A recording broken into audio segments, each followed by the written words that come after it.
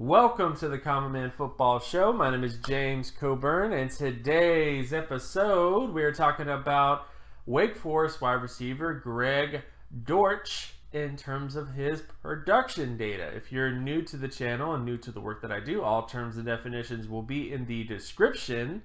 With all that stuff out of the way, let's get to his production data. So first off, he had a 92.61 passing yardage market share production score.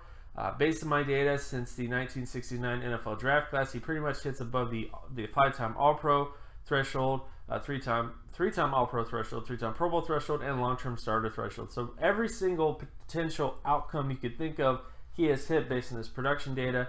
And when you look at the averages at the position, he is right there in terms of the average All-Pro score, above the average Pro Bowl score, and also above the average starter score. I think Greg Dortch is one of the more underrated wide receivers in this particular draft class. He's a very young player. He has very good production data.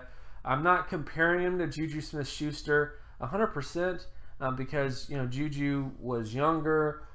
Juju also is a little bigger, and you know, we'll see how athleticism testing goes. But I would say that Greg Dortch has one of the best profiles in this class in terms of the combination of production, age, and the schedule that he faced.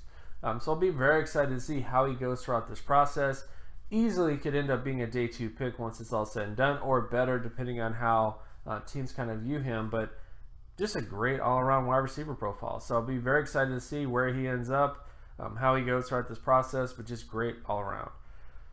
And of course, my name is James Coburn. You can find my other work at draftcoburn.wordpress.com. You can also follow me on Twitter at Gymmetrics. And if you like this content and you want more content like this, be sure to leave a like and subscribe.